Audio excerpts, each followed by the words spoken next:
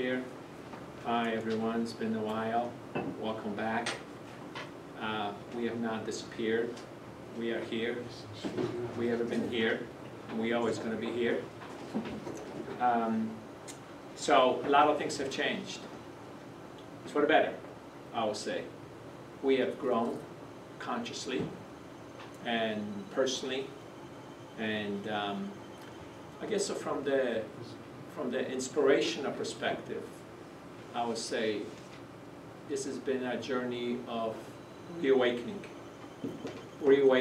to, I guess, the greater realities of who we truly are, remembering who we truly are.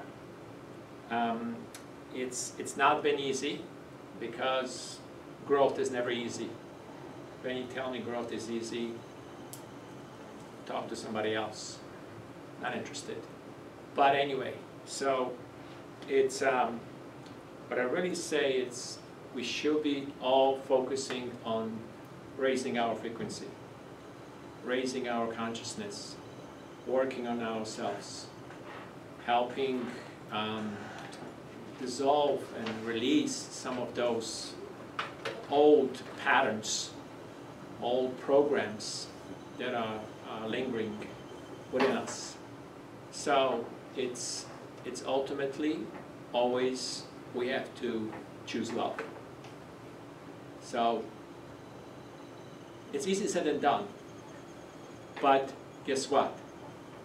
If I'm faced, for example, with something that's challenging, that's confrontational, that's difficult, I would say, I'm stating, I choose love now.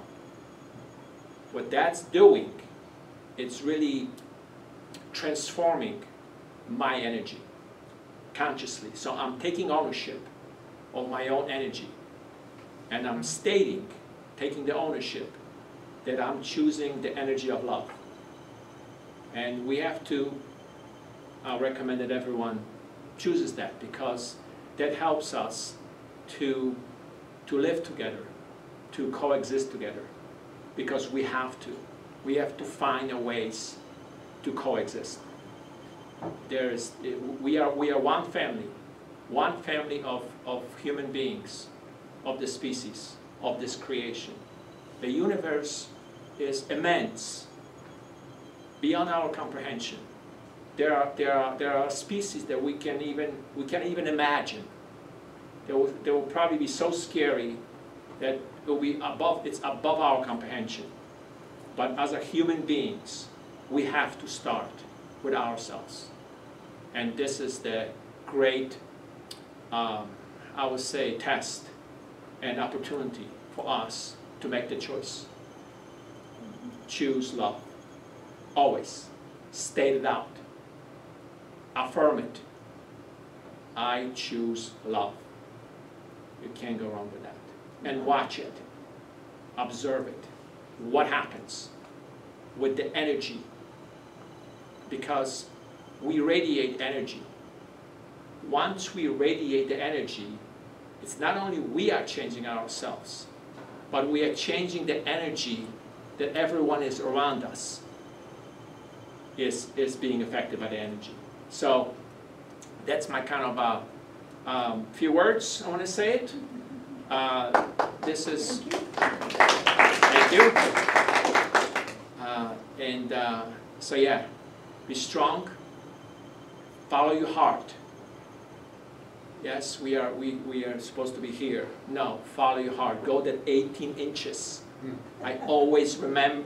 Always, please say, hey, Ross, make a different choice.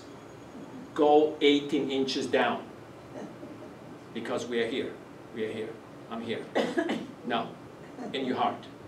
Once you go in the heart, you can feel the energy, feel the surroundings of your family member, of your friend, of your neighbor. It's different. It's totally different. It changes. And when you're in that space, but we have to make a choice. It's no one's going to do for us. No one's going to. We have to take the ownership of ourselves. No one's going to do it for us. I'm sorry. That's the hard hard reality. We have to do it for ourselves because we are sovereign. We are sovereign as a human beings, as a species. We don't understand that yet, fully comprehend, but yes, we are sovereign. And we are more powerful than we can ever imagine. It's not a joke, it's reality. That we've been dumbed down by the environment, by the culture, by the society, etc., etc. No, we are. We are powerful. Our soul is infinite. We are infinite. So let's take that ownership. Please. So that's all. That's all I want to say here. So as a Boulder EXO, we have changed a little bit. We are evolving. The team have changed. We are just myself, Ross Locklear. We have Cynthia Marsh and Julia Steiner. That's who you're looking at it. That's Boulder EXO 2.0. Currently, that's how it is. We have our own passions. Our own, as you can see, my passion is consciousness, awareness, frequency, and growing people. Cynthia, you have some stuff up front, right? Cynthia is wonderful artist. She draws things. They are very inspirational. But what does mean inspirational? That the art it's a sacred geometry, which is just one of the means of helping us raise our frequency. So it is. Just another meaning. So we are all doing our part in whatever fashion or color or whatever it is. Julia, I don't know what Julia loves Course in Miracles. She's an expert in Course in Miracles, for example. Yeah, and I just want to thank everybody for you know, it's really great to build a field when we come together like this and we're listening with one mind. We hear something more than we all hear separately because we're joined.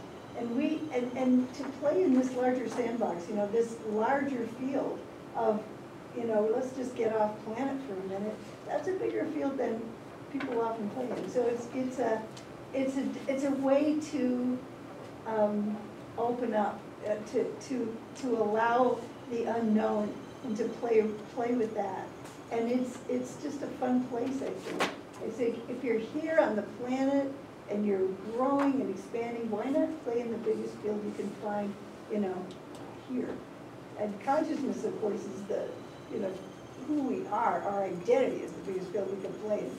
But if we know that we are these beings of love that extend love, then the big field is fun to play in. It's not fearful at all. It's completely creative. And I'm so glad we're all playing here, Jill. Thanks. Yeah. So thank you for being here, for making the choice to be here.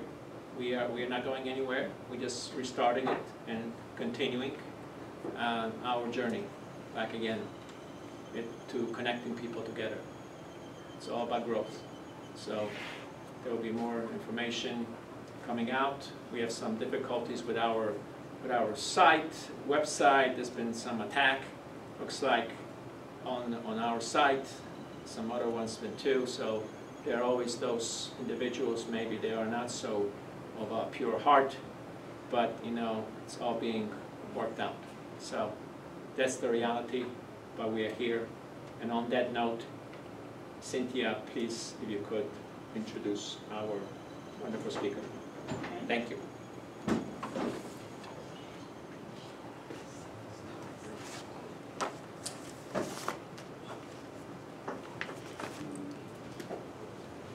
So Ian Jaydid, in this presentation, he will discuss his 35 years of direct experiences with lucid dreaming and how the phenomenon is merely the first step in a larger journey into the paranormal states of consciousness and enlightenment.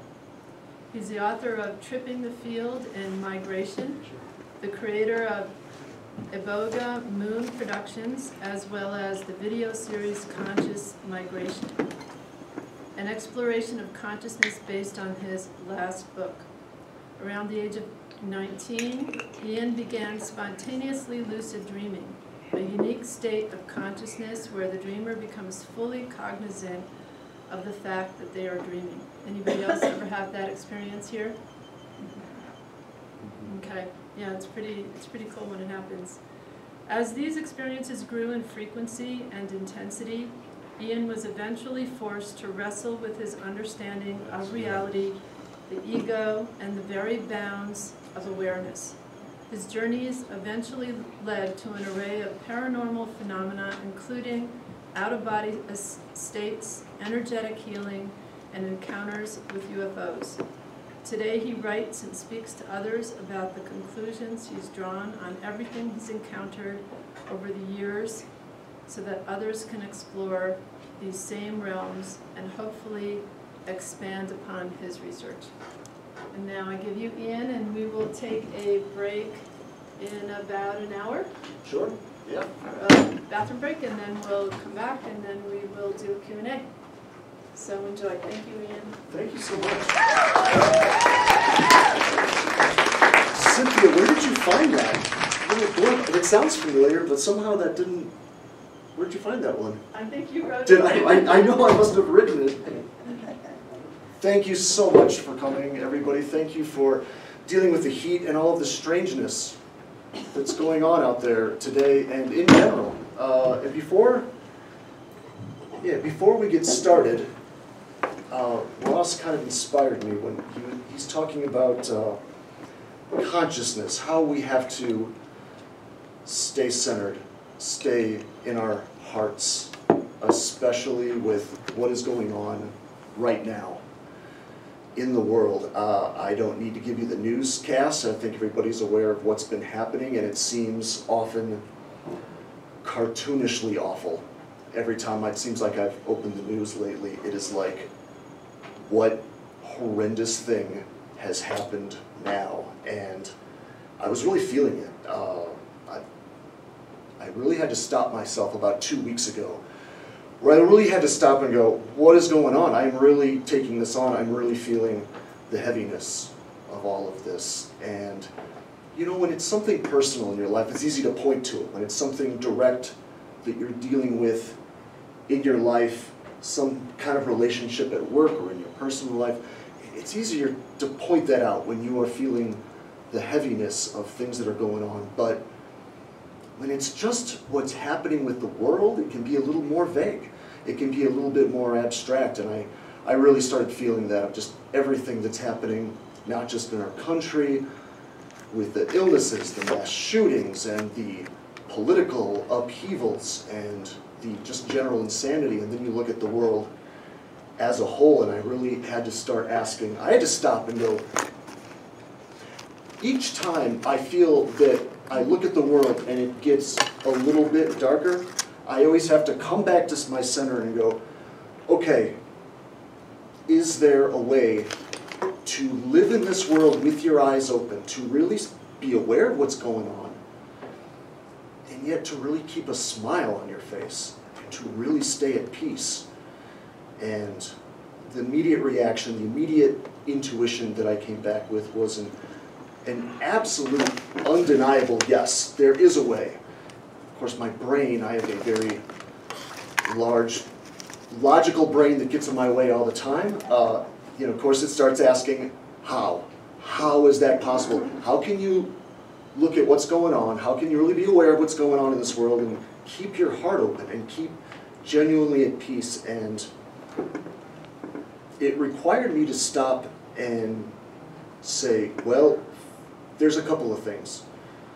Number one that I had to remember is that ultimately, on the larger scale of things, none of this is new for us humans, I would say.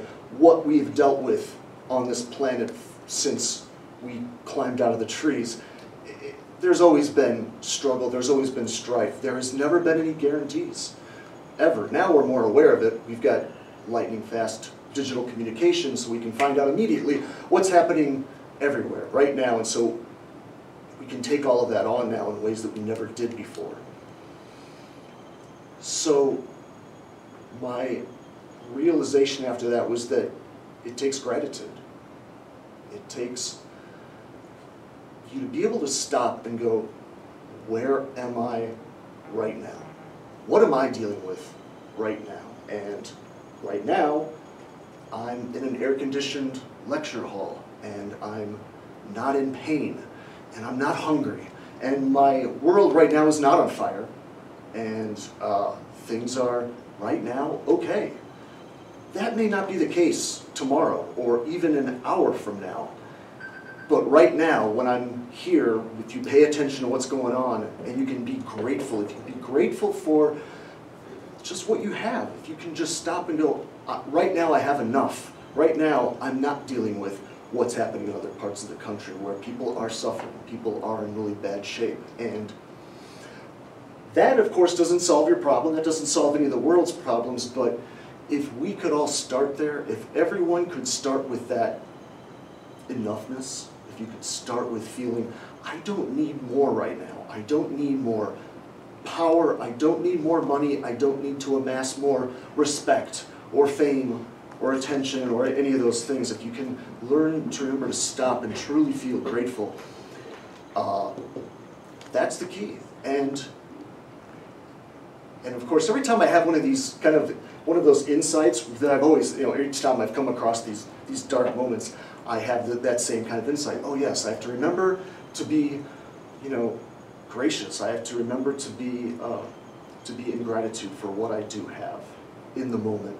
It sounds like something I've heard in a Hallmark movie or something I've read on a greeting card. And that, to me, I don't know if any of you have come across this, where you have some deep insight, you have some deep realization, and you go, oh my God, I just saw that on some greeting card the other day, and it sounds so trite. It sounds so obvious. And I've heard this 1,000 times.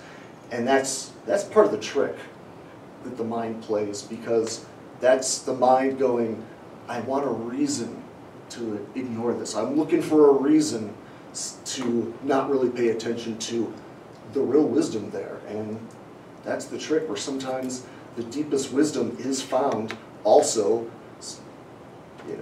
parroted on some sort of 30-minute episode of some, show that you're watching, or something on like I said, the Hallmark Channel or something. So that's what inspired me, Ross, when you mentioned that. I came up with that wow, that's what we're all struggling with right now. That's why Boulder Expo hasn't been around in the same form for a while, because of world problems, and we're all trying to find a way to deal with it. So, with that said, hi, I'm Ian. Again, thanks for everybody for showing up. And Ross, let me know if I kind of wander or anything too much away from the microphone. Let me know, because I tend to wander, so just kind of pull me back on center. And I will try to pay attention to the time. I know we started late. Thank you for your patience again, everybody. So we're talking about dreaming today, and that's theoretically why you're here, to talk about some weird stuff. Dreaming is something that I would say probably most of us are familiar with. Cynthia asked a lot of you, how many of you know what a lucid dream is? Who are confident? Do you know what a lucid dream is? That's great. So that's what I wanted. This is why smaller audiences are actually great, so I can get a little bit of an idea of what we're really talking about, or where we're all at. So we're going to be talking about lucid dreaming. And lucid dreaming is something that neurologists and psychologists up until fairly recently, for the most part, scoffed at. Because in a lucid dream, that is a word that's tossed around a lot. A lot of people will say, oh yeah, I had a lucid dream, and that they're thinking that we're referring to a dream that was very vivid. That's not what a lucid dream is. Or they're thinking that, well, the dream was very intense and it seemed really real. That can be some of the characteristics of a lucid dream, but that's still not what a lucid dream is.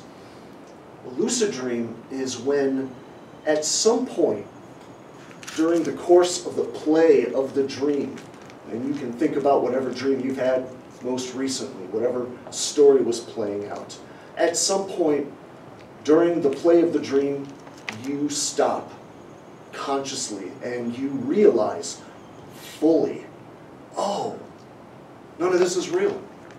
None of this is actually happening. This is a dream. You see it exactly for what it is. This is something that happens with all of us, but it happens later for the most part, right? This happens after you've woken up, after you've already gotten out of bed. You go, well, that was weird. How crazy was that? Well, it was just a vision. It was just a dream. It wasn't terribly important. So this is something I was pulled into about 30 years ago. And I'm going to tell you some stories about how these experiences with lucid dreaming started. And I want to explain why this is important. Why is it important to every person? Even if you never even end up having a lucid dream in your life, although that's going to give you some clues. We're going to talk about some of this to hopefully get some of you into a state of mind where you do have these experiences. That's the idea. But ultimately, this conversation is not really about dreaming. It's about waking up. By that I mean that what I hope to impart, if I don't impart anything else to you tonight, is that the mechanics that keep you asleep in a normal dream state, those mechanics where when you are in a normal dream state, and think of the craziest one you've had. You were a secret agent on Mars trying to uncover alien technology buried deep below the surface. You're trying to figure out what's going on. Somehow during the play of that dream, you never stopped and went, well, this is insane. None of this makes sense at all. That's not what's going on. That's not my story. That's not my life. The same mechanics that keep you asleep to the dream are the same mechanics that keep you asleep to the narratives that are binding you in your daily life. So we're going to talk about that as well. So I'm going to tell you some stories. I'm going to tell you how this all started for me, and we're going to go from there. But afterwards, I do want to get some question and answers, so I'm going to try to leave enough space for that as well. So think about if you've got anything that specifically you wanted to discuss with me, or any questions, something that didn't make sense along the way. It sounds like a lot of you were not real familiar with the concept of lucid dreaming. That's okay. So let's get into it. Let's start at the beginning. I'm about 50 years old at this point. This started when I was about 19. I was just out of high school. I'll give you a bit of background. I did not grow up in a particular religious family on any level. At this point, I was a fairly good kid in school. I was in band. I was the artist. You're seeing my art right now, just kind of through the last 20 years right now. Some of it's digital art. A lot of it's mostly it's canvas-based is what you're seeing. But I was not into drugs at this point. That means anything. I really was never a drinker. I had maybe smoked a bit of pot here and there by that point, but I was living outside of the suburbs of Chicago, and there was more hard stuff around there that I didn't want anything to do with. So my first experience was really blowing me out of the water, because I had never had a consciousness-altering experience at this point, except for maybe being drunk a couple of times or something like that, which hardly qualifies as a consciousness-shifting activity, but that's drinking still will change your consciousness. So the first time I had a lucid dream, what happened was I had to wake up early to take my mother to work. I wanted the car that day. And this is actually important, believe it or not. So I came back home somewhere around 6 in the morning or so, dropping her off at the train station. She worked downtown in Chicago. And then I went back to bed. I was a teenager. I'd sleep all day if I could. That's turned out that I had just primed myself for a lucid dream, and I had no idea why.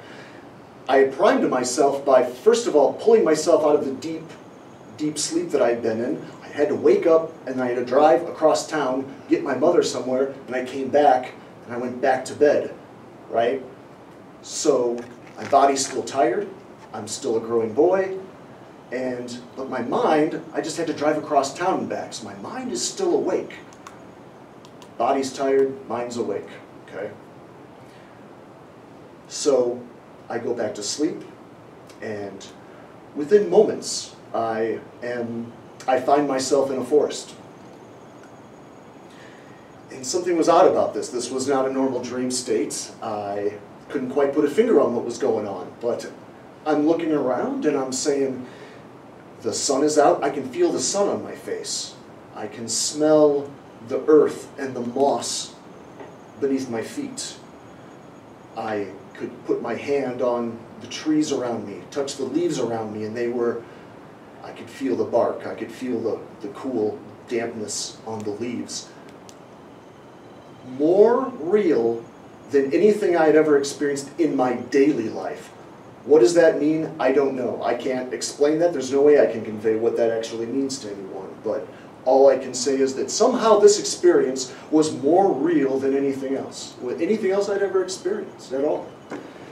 But that wasn't the thing about this experience at first that was really making it particularly strange. I was imbued with this sort of a euphoria. I felt incredible. I felt higher than a kite, really. And I realized that what was strange about what was going on was that I was fully aware of my circumstances. I was not following a dream story. There was no story at all. There wasn't a narrative in place. I wasn't solving some problem. I wasn't that agent on some planet trying to solve some crime or whatever, wherever your dreams may take you. There was no story whatsoever. Nothing was happening. I was fully aware. I knew that I had just driven my mother across town. I could even feel what position my body was laying in, and yet I was here in this fully immersed, fully realized forest. So I started walking around a bit, and I said, well, I'm going to walk around. Where the heck am I? What's going on here? What is this state of consciousness? And it was, I had no background with what people would refer to as a religious experience. I was not raised in a religious household. I wasn't raised in a particularly spiritual household at all. In fact, my parents were very open-minded, but I had the type of parents who, they never really gave me the answers, the big answers, like, son, this is what God is, this is what the universe is. They never told me any of that stuff. They just were kind of the type of people who would say, figure it out for yourself. So I had no context whatsoever or background for what it means to be in having a religious experience, but I'm like, well, this fits everything I've ever read about through the ages, from whether it's been Greek philosophers or anything from Hinduism or Buddhism or anything from the Bible. This fits for some reason. So I started walking around a bit more through this forest, and I realized that there was another aspect to this, that I could sense I was not myself somehow. I was sort of watching this play out through somebody else's eyes, and I could sort of look at my hands on some level and kind of look around me and realize that I am a child. I'm about maybe 7 or 8 years old, and I am possibly a native of this territory, and I am not supposed to be in this particular area. I start being able to tap into whoever this child is who I'm kind of watching through their eyes. I can kind of start tapping into a little bit of knowledge of this person. He had a tribe. His tribe was just to the west of me, and I could even picture the kind of settlements. And these were not teepees or anything like this. These were more these dome-covered homes that they would build. I believe that they're called utes. I could be wrong about that. I'd have to look that up. But they're not the typical teepees that I was picturing. A different structure than that. I knew that I wasn't supposed to be in this part of the woods for some reason. And as I walked around, I realized something looks familiar here. This whole layout looks familiar. I've seen this before. And at that moment, a house sort of shimmers into existence for a moment off to my left. And it is my cottage from Dowagiac, Michigan, that I spent my summers at as a child. However, there were no roads, there were no buildings, once the house vanished back into the ether, there was nothing there at all except woods and a cleared out area that was mostly sand where I was at, where the home would have been. And I realized I'm essentially seeing something, I'm seeing a vision from possibly a couple hundred years ago.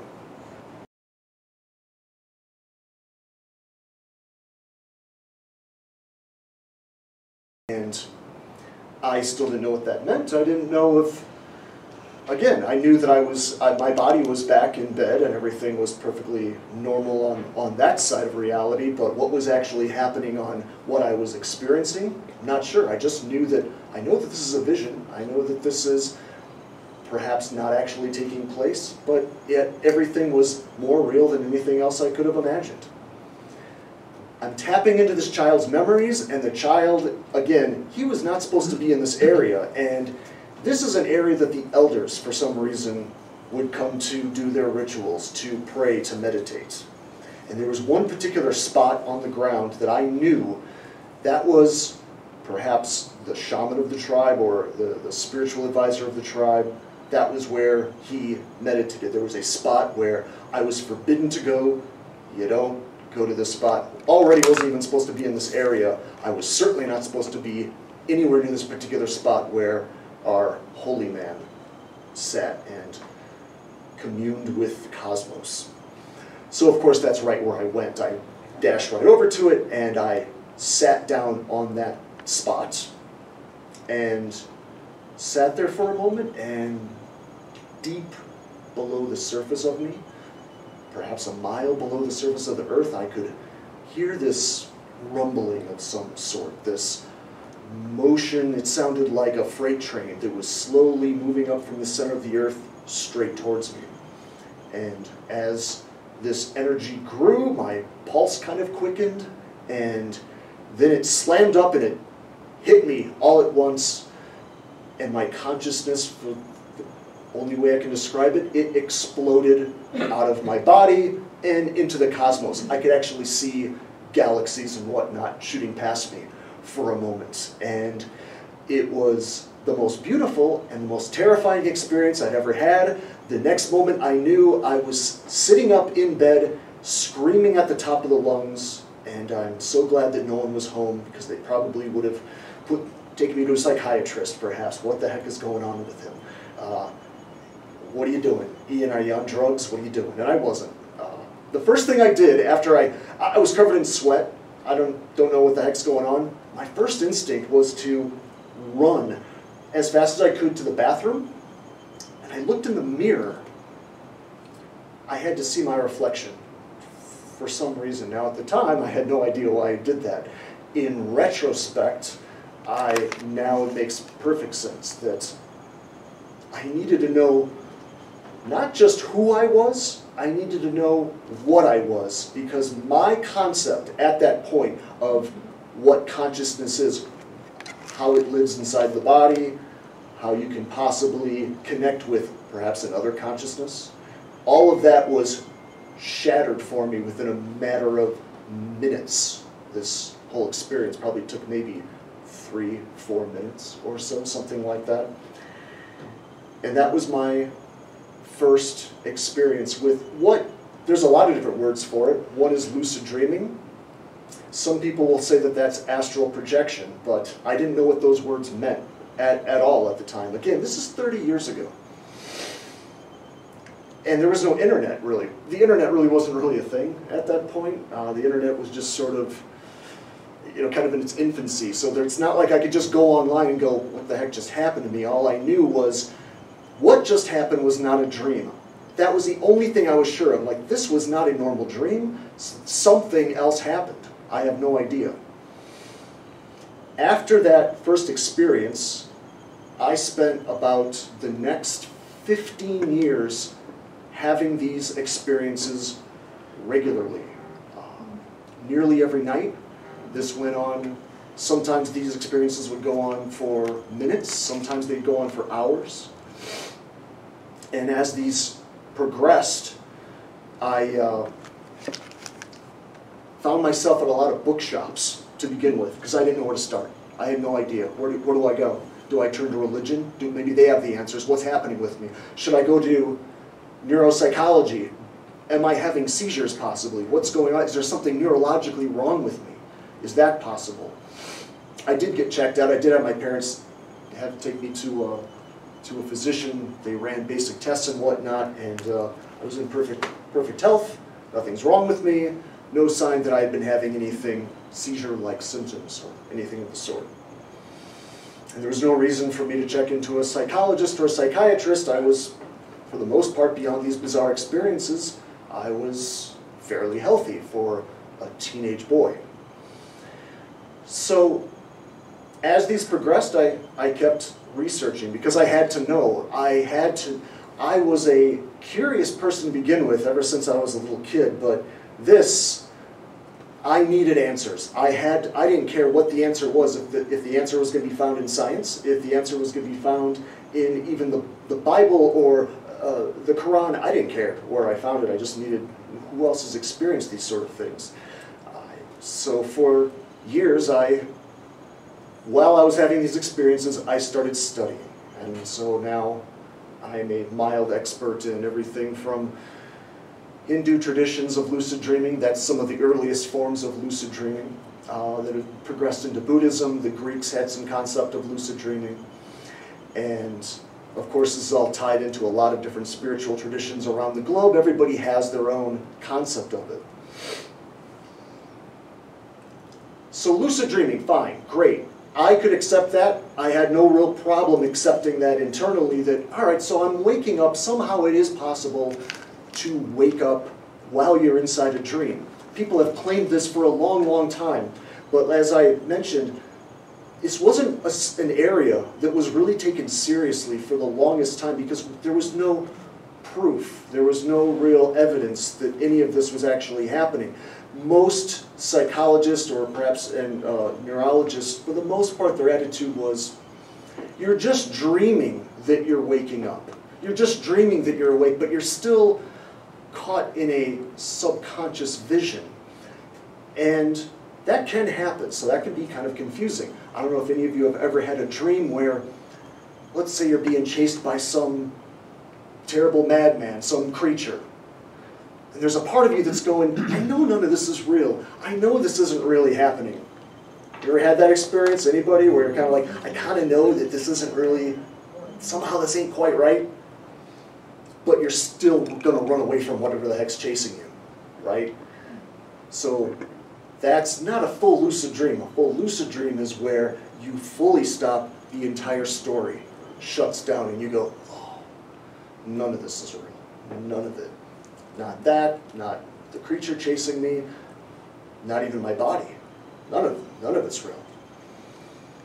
So as I said, I could accept the concept of, okay, I'm waking up, I'm becoming aware of my dream states. Each vision I had, each night, I was taken to a new place. Sometimes I was taken back to that spot on the ground in Michigan. That was interesting. I don't know what to think about that still in many ways. I'd say possibly 100 of my lucid dreams over the years took place surrounding that particular spot on the ground. It's an area that was on the corner of our property in Dowagiac, Michigan. It was this home was built by my grandparents in the 1940s. My father helped build some of this cottage. And what was interesting is that, yes, there was a tribe that lived off to the west. As I did more research, they didn't live in teepees. They lived in these dome-shaped utes. The area where our house specifically was built on a clearing just as I had seen it. I'm a very rational person. My dad was a mechanical engineer. So I was taught from a very young age, part A fits into part B, and that is how those things fit together, and that's how logic works. So I was raised with a very rational way of looking at things I had to understand. So those details that, all right, there's a lot of strange coincidences that perhaps, you know, my brain was toying around with, but that certainly doesn't mean that, what, I time traveled? I mean, to me, it was laughable. It's ridiculous. So I saw some vision. Maybe I saw something from some ancestor that was somehow, maybe it was information that's locked in my DNA. I mean, there have been some theories that we have information stored from our ancestors in ways that we never imagined. As the dreams continued, however, it got weirder and weirder as the years progressed. And what I realized is that when I would enter these states, I first had to start doing little tests to begin with. How many of you have ever seen a movie called Inception? Leonardo DiCaprio? Inception, great film. One of the things they do in Inception is all about entering dream states, consciously being aware, entering somebody else's dream states. And the problem in Inception, one of the problems that our heroes deal with is that they start losing touch with reality a bit, and they have to start having tricks to know, what reality am I in? Am I awake? Am I dreaming? Because again, these states can be hyper real, and I started finding that I was lucid dreaming so much, reality started breaking down for me on some level, essentially, and I was starting to kind of lose my mind. Again, this was moving into my early 20s, and I was in college, and I was a typical college student with a typical college behavior. I drank beer, I ate pizza and Chinese food, and I partied, and the whole thing. I was not a guru, practicing yoga every day. I was on no level a monk, but I was having these experiences that were blowing my mind consistently each night and expanding my boundaries and forcing me to look at the world in a new way constantly. And it got to the point where I was not sure sometimes, well, what is real? How do I know if where I'm at right now is totally, absolutely, is it a dream state, is it a vision, what's happening? In the movie Inception, they have what are called totems that they use. If those of you who remember it, and each person has their own little totem, and it's a little toy that they keep, usually in their pocket or something, and Leonardo DiCaprio, he has a top. And he knows that if he spins the top, how does it work if he's dreaming, it will spin forever? Is that right? I think that's how it works, if I'm not mistaken. If he's in a dream state, his top will just spin forever. And everybody has their own little trick. I developed my own personal little trick, and it was one of the few things that I was able to get. It was my first experience of having some control over these states, because these states, I was not trying to get into these states of consciousness. I was never reading about these type of things. I was not, again, not experimenting with hallucinogens at the time. Maybe later things changed, but at the time I wasn't. So I wasn't trying to do this. This was all coming about very spontaneously. One of the things I found that I could do is that once I even suspected, once I just had an inkling that I was possibly in a dream state, I learned a trick from a series of books from Carlos Castaneda, if anybody may be familiar with those. Some of our old hippies in the room, perhaps. Carlos Castaneda, I don't know what to think about how realistic and how truthful he was with all of his information, but he had some experiences and he had advice in some of these books that absolutely worked for me, if nothing else. And one was that as soon as you even suspect that you are dreaming, you lift your hand up in front of your face and you stare at it. That's it. You just stare at it. You hold your attention to your hand. If you are in a dream state, anything that you hold your attention to for too long will shapeshift in some manner. This appears to be universal. People who have been studying this across the globe, for whatever reason, there is some universal quality about holding your attention to something in a dream state. If you hold it long enough, that object will dissolve, change colors, vanish. It will do something. So that's what I started doing. I started, as soon as I suspected, well, what's real? I started doing it even during the day, because I didn't know. I wasn't positive. Am I dreaming? Am I in a dream state? I started bringing my hand up in front of my face. And I'll tell you this, when your hand shapeshifts right in front of you, there is no doubt any longer that you are now in a dream. Something clicks in your head. I mean, that's a pretty big indication when all of a sudden, over the years now, I've had everything happen to my hand. It's vanished, it's changed colors, I have 7 fingers, it's turned into different animals, it's popped off my wrist and ran away. Hundreds of little things that have happened. Anything can happen at that point. But like I said, once you see your own body, some body part, shapeshift right in front of you, it's like an electric field that just runs through your body. Oh, I'm in a dream state.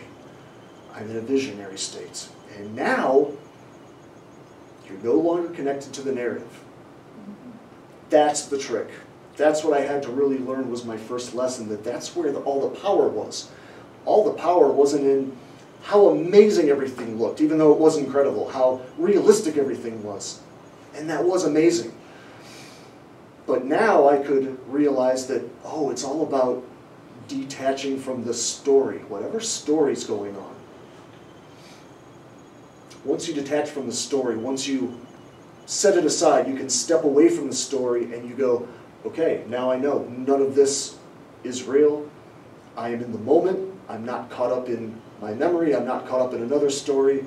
I'm present. I'm awake. Only then do you have agency.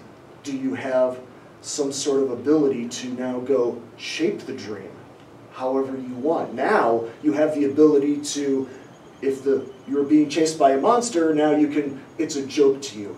You can stop it in its tracks. You can turn it into a butterfly. Or you can just stop everything entirely. I learned through these techniques. I started practicing like, oh, I could make anything happen. I could literally make anything happen in these states. I mean, it's your dream, right? So if you can imagine being fully awake, fully conscious, you're no longer chained by the neck to some storyline. There's no dilemma to solve. Once you are free, you can do anything. And so that's what I started experimenting with more and more. How far can I take this? What does that really mean? So one of the things I first started doing, well, I was young, so I chased girls around a lot, which is some people, that's the only reason some people do get into lucid dreaming. They will chase after sexual experiences. You can have any fantasy you want, and that's absolutely true. I actually do a video series on all of that. I'd say if that's all you're looking for, you're not going to be real successful if you're not looking for something a little higher than that. There's reasons for that, but we can talk about that later if we want. But I started looking for people I knew. Well, I want to see my mom. I was at college. I was going to Ball State University outside of Indianapolis, Indiana at the time. My parents, I grew up outside of Chicago, as I said. My parents lived about 2.5 hours away. Well, I want to see my mom. Let's see what mom's doing. And this is after I'd been lucid dreaming now for about 4 years, somewhere around there. So the way I learned how to travel to different places is that I would intend it to be behind a door. That's a very common technique for a lot of lucid dreamers. You go, I want this is where I want to be, and it's behind that door. And then you go to the door and you open the door and there it is.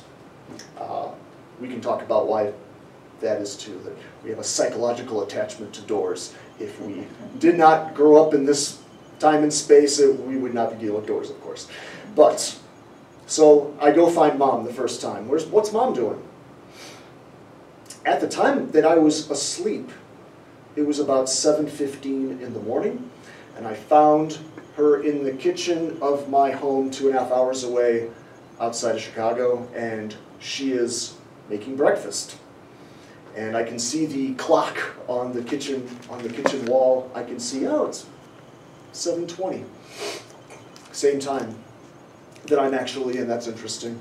I can see what she's wearing. And suddenly she drops all of the pans that she had been pulling out of underneath the stove, and I can hear her mildly cursing, like, oh, I gotta go pick this up, and yada yada, and everything else, and puts it all back, and it was just kind of fun, neat little scene. I wake up just about 10 minutes later, and just on a whim, I decide, I'll give mom a call. Why not? Let's be scientific about it. Let's just see what mom was doing, 20 minutes ago or so. So I said, Mom, this is going to be weird. I need you to tell me exactly, blow for blow, what were you doing about 7:15? And To my horror, she goes and explains precisely what I had seen, down to what she was wearing, down to dropping pans all over the floor. And I didn't want to hear that. I didn't want to hear that at all. That was not amusing to me. And I find that still interesting to this day when I talk to people who are self-described spiritual people who like to talk about concepts about astral projection and out-of-body experiences. And all I can say is that when you're possibly faced with that being a reality, it's no longer fantasy. It's no longer just theoretical. It can be frightening. And to me it was. To me it was, I didn't like the idea, and I was still very doubtful. Fine. I know my mother. I know the patterns that she has. That's not that crazy that I would have possibly even kind of known what outfit she was wearing. I rationalized it away. But I'm going to be scientific about this, and I'm going to keep trying this. So, each lucid dream I went into, I'd go find somebody else. Some friend who I had contact with, who I could find later. It was somewhere around the 4th time where I was getting the reports back of seeing precisely what was going on, in some cases hundreds of miles away. I said, okay, all right, like, well, then what does that mean? What the heck? What is the connection between waking up in these dream states and what I've heard spiritual people talk about, astral projection, out of body, leaving the body? Why would those two be connected? My brain just fell apart. It made no sense whatsoever. And now I was a little less sure about these little fun games that I was having at night, because it was fun, it was entertaining. I was seeing all kinds of crazy visions and visiting these wonderful places, and now I was faced with this idea that somehow this wasn't just taking place in the comfort of my bed while I was asleep. Something was either leaving, I don't know what that meant, or somehow I was connecting with the outside world while this was happening. And the more that I toyed around with this, the more I was able to pay attention to all of the little in-between parts that I had been not really noticing, not really focusing on, that there was parts to these dreams where I could actually feel myself separating from my body. I could pull back and I could feel an electrical sensation is one way I've described it. There's something electrical about it, is one way to describe it. And I started remembering there's always this pull, that I'm being pulled away from the body, and then at the end of these experiences, I'm being pulled back. It's almost like a magnet on some level. There's a magnetic draw back to the body. So I had to really wrestle with that, and that took quite a bit of time. And it was almost like each time I became a little more comfortable with this next strange, insane thing that was happening, it's like then something was saying, all right, well now it's time for the next level up. And that's where I started being able to do things like I could see myself sleeping, and watching your body asleep is a heck of a thing. That's something that took some time to deal with and whatnot. But what I really wanted to know was, what's this all about? What is happening? Is there a point to all of this? It was fun, it was neat, it's interesting, but I wanted to feel like there was something else behind this. Is there some other grand reveal behind all of these things that are happening? And I realized that ultimately, what I was being shown was, it had nothing to do with dreams. It had nothing to do with being able to leave my body, whatever that meant. I still can't really tell you completely what that means. There's 3,000 different spiritual people who will tell you all about exactly how that works, and I've read a lot of different ideas on it, and I don't know what to tell you. All I can say is what I've experienced personally, that, yeah, there is some sort of disconnect there. And there can be a disconnect, that the body and consciousness are not necessarily one and the same. So, what I had to realize was that this was not about dreaming, it was about waking up, as I said. This is more about waking up to the truth, waking up to what I really was, and kept bringing me back to my first instinct on my first experience, that once I was shown this larger world, the first thing that I did is I ran into the bathroom. I had to see my reflection. I wanted to know, am I still me? What is me? That was the question, ultimately, that I didn't really know what was going on. What is the I? What is it? And why did this just happen? What was so miraculous about that? And it comes back to, once again, the narrative that we are attached to. We are all attached to a narrative all the time. The more that I realized this, the less I started lucid dreaming less. And it was at that point, first of all, I kind of went through a bit of depression because I was missing it. I was kind of missing these experiences. But I accepted it for what it was, and I started realizing that, now what I'm seeing here is that it's time for me to take this consciousness into my daily life and understand, okay, this isn't just about the dream world, this is about the rest of my life. So what does this mean for my life? And I had to understand that everything that I've been taught through lucid dreaming and astral projection, I don't like that word personally, that's one word people use. It really is teaching you about what we are dealing with all the time in our life. And it comes back to the narratives that bind us. Because in a dream, we are taught as humans, it's a lesson for us all, when you're in a dream state, you are bound to a story. You're bound to the drama of the story. You are trying to solve some problem, right? On some level. You're running from something, you're trying to solve something, some dilemma, right? There's some kind of drama going on.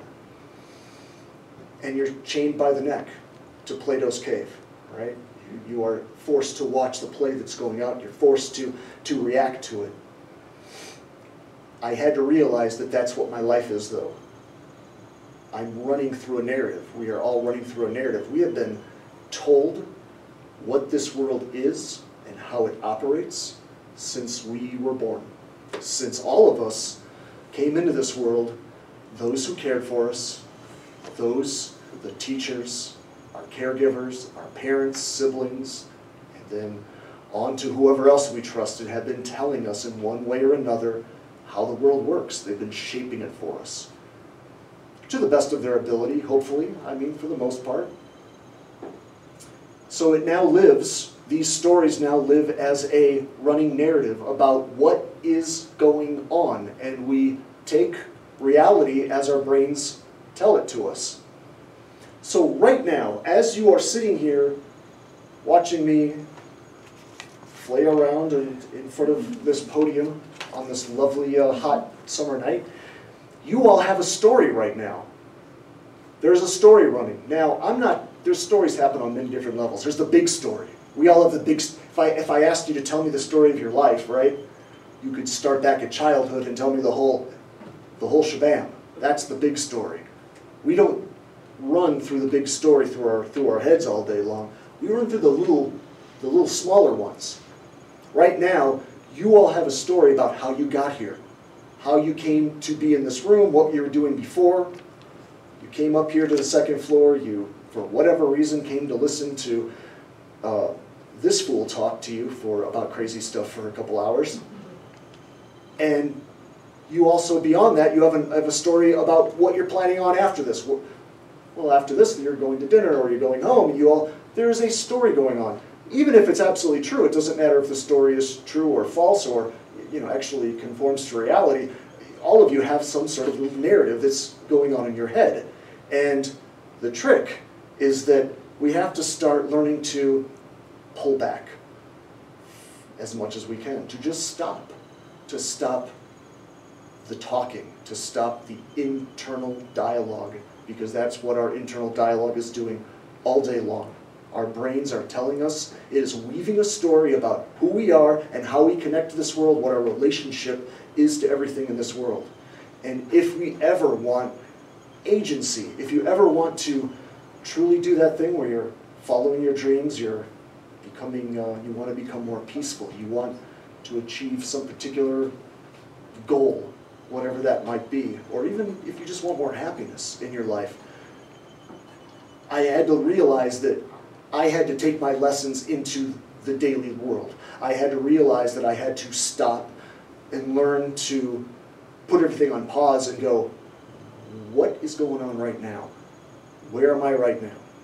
Without the story, without the narrative, without the constant chatter. And we crave it. We crave that chatter. We're in a place now in our world where we don't know what to do without the constant narrative keeping our world in order, because that's truly what it comes down to. All of the narratives that we are attached to, whether it's in our brains or if it's on our phones or on our televisions, it's all ultimately serving the same purpose. It's organizing your life. The brain loves a story, because what is the brain doing all day? The brain is taking in millions and millions and billions of pieces of information, pieces of data, everything that's going on around you. The brain's job is to take all of that information and close it down to something that is streamlined and manageable. And there's nothing wrong with that. That's amazing that we're able to do that. That's what our stories do for us. It shuts everything down. It takes the large and it puts it down into the small. The brain loves it. We're addicted to it, in fact, in many cases. Stories do this. Little images on our phone can do this, even if it's just watching a dog try to get into the trash can, or a cat doing something cute for a moment. Jumping from one narrative to the next to hold our minds in place. But when we are held in place and you're held in these focus, when you're held in focus to a narrative, you do not have full awareness. Your consciousness is shut down. The only way to truly wake up, turns out, is to shut down all of the stories. And that can start with, for me, of course I have a cell phone and I have a laptop. My relationship now is what I would say with my cell phone is very different than it was even 10 years ago, I'd say. Now it's in my backpack and I barely even turn the thing on. I use it when I need to. There's no longer an addiction to it anymore. I can put it down. And that is something that a growing number of us can't do. It's actually a phobia. They have a name for it even. It's called nomophobia. I can't walk away from my phone even for a moment. I need the story. I need something holding me together. But power and peace and love and all of those things that we truly cherish, those things that we are often sorely lacking in this world, come from being present, being truly in the moment, and that takes quieting the stories, both outside and inside. And so eventually I learned that I had to start learning how to meditate, and my meditations took on a very, I don't subscribe still to any particular religion or philosophy, but I would say the one thing that I have come across is generally what a Zen Buddhist meditation, where you are truly just going into peace, you're going into silence, you are not visualizing, walking on a beach or anything like that, you are trying to become peaceful and close down the internal dialogue. You're trying to quiet the internal dialogue.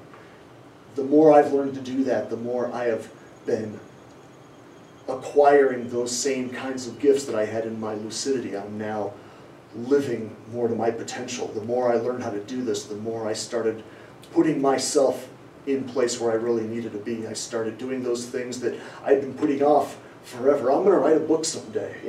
I've been saying that for years and years. I'm going to write a book someday. I got this really great idea. And then I started actually doing it, and I started doing those things, and I started actually I found myself taking more action in my daily life. So moved from lucid dreaming and then into my daily life, where I started taking more agency of my life. And some of what you're seeing here, what you've been watching here, are my attempts to try to show what some of these states look like? Being an artist, I thought, well, the best I can do to try to share them is to perhaps paint, in some cases, what I had been seeing. So everything that you see on some level came from some visionary state over the years. And I wasn't always trying to capture, of course, the exact thing that I saw as much as I was trying to tap into the feeling of what some of these states are like, the ecstasy of being free. Because there is a bliss to being outside of your narrative.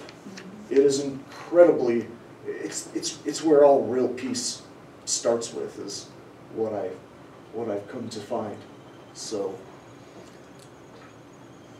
I've now written a couple of books. I now create a video channel where I've been trying to take these thoughts, take these stories from over the years, because as I said, my lucid dreaming went on for about 15 years or so, real heavily. I still lucid dream, but now I'd say I lucid dream now maybe a couple of times a month at most now.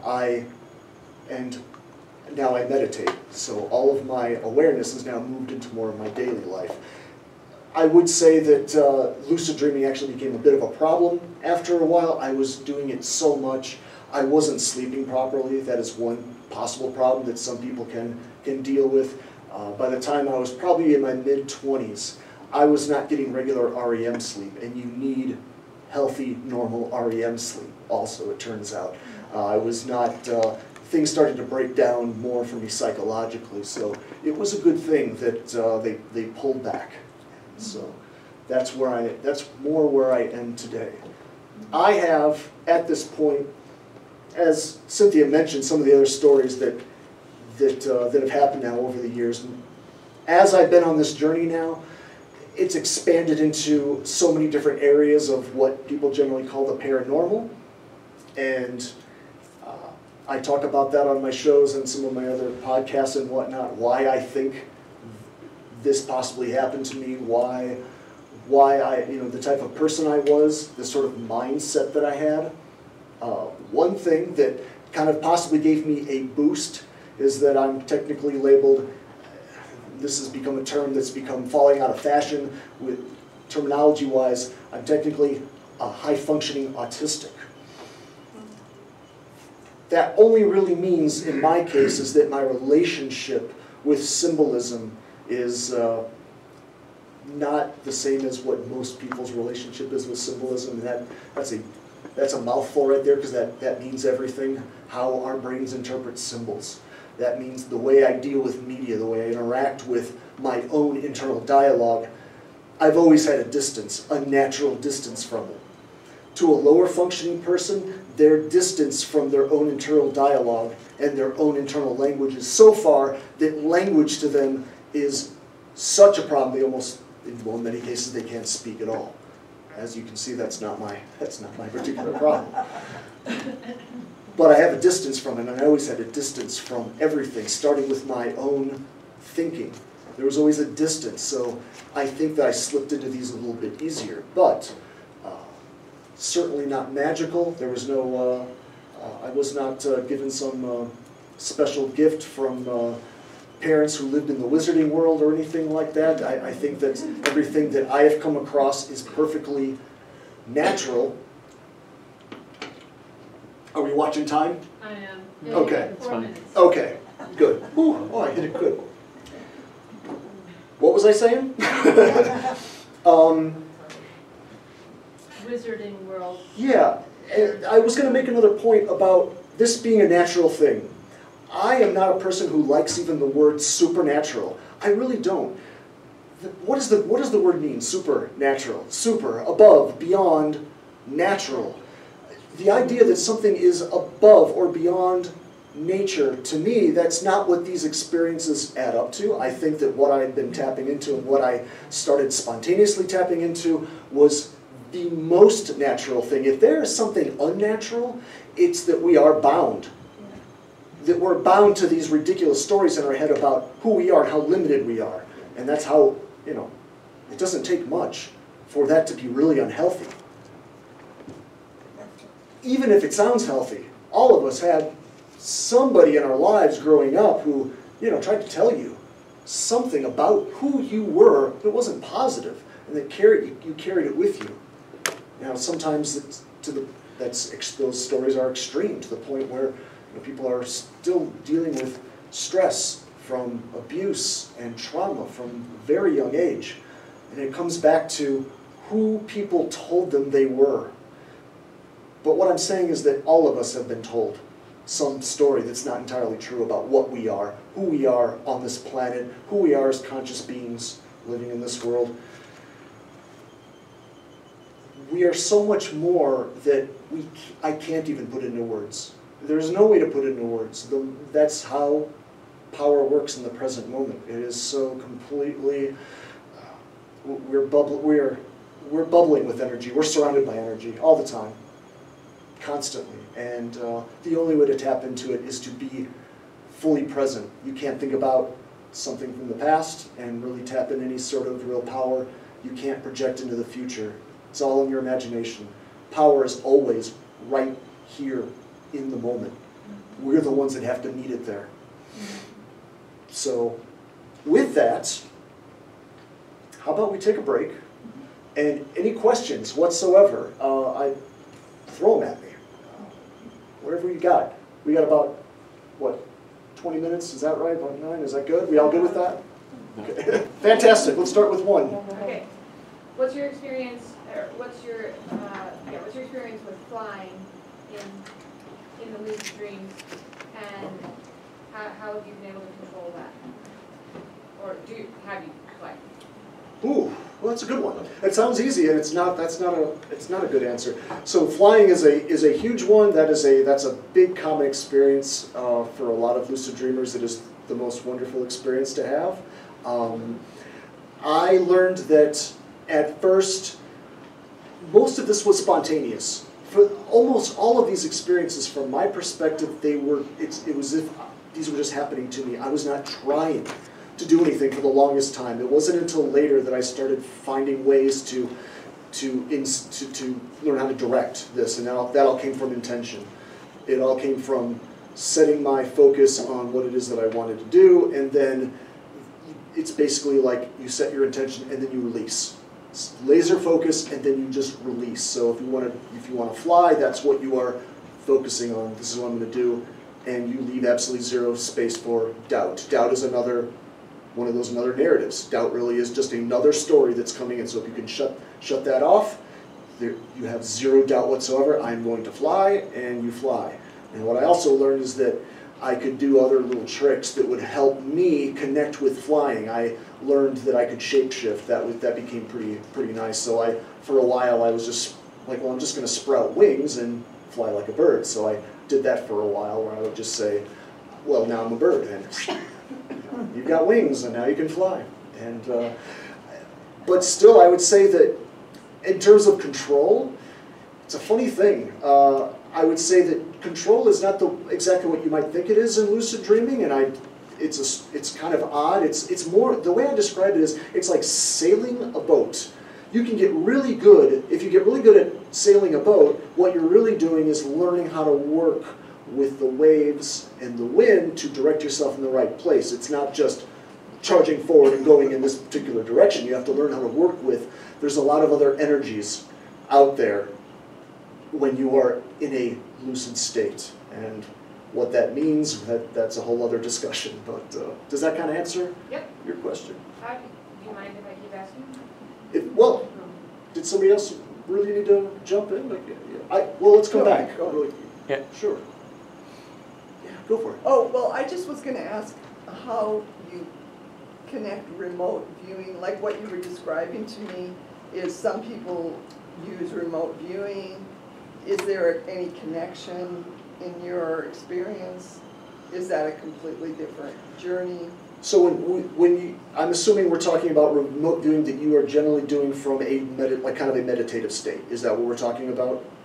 Because generally when we talk about remote viewing, that's usually, we are meaning something slightly different than astral projection a little bit. Astral projection is usually done from either a deep meditative state or even a near-death experience that you essentially are getting the same thing.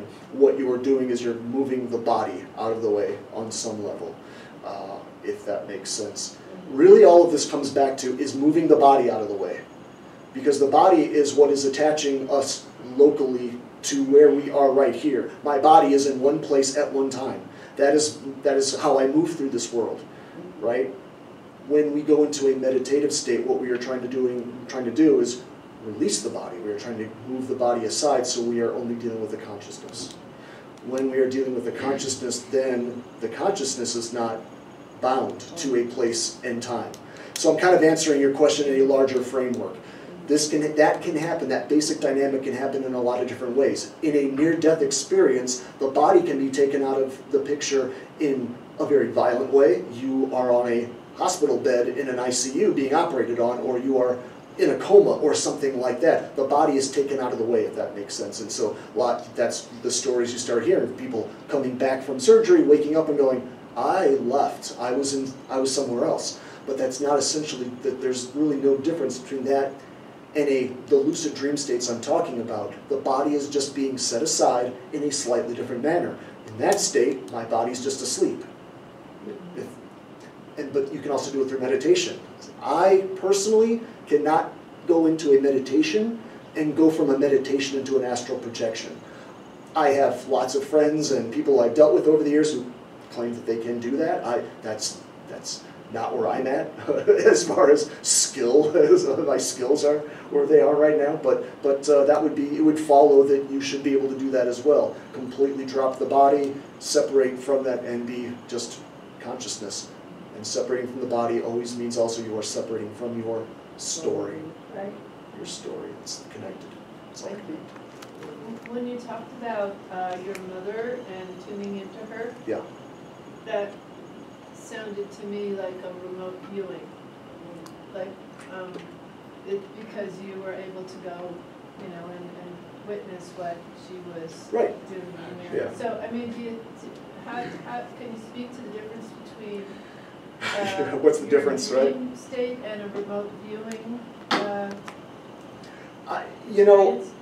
Sure. Yeah. What's the difference, right? And I think that, for me, I would say that we get too hung up on the terminology. That's how it always seems to me. And there's lots of questions of like, well, at what point is it a lucid dream, and at what point is it an astral projection, and at what point? I don't know if those. I think that's the mind trying to put these into boxes. Is how it really feels to me. So all I can speak to is what's happening at the core, the mechanics. That's really all I do now through my books and in my videos. I'm really just trying to describe the mechanics behind all of it. And I'm like, I'll leave everybody else to decide how they want to chop that up into, well, here's the line between this state and this state. And I've heard lots of people will swear that, well, remote viewing is exactly this, and astral projection is this, and an out-of-body experience is over here, and then lucid dream. I don't know. There was never any divisions in any of my experience where, somebody came along and said, well, now you're on chapter 6. There was never, I'm like, okay, it was just one experience flowed into the next.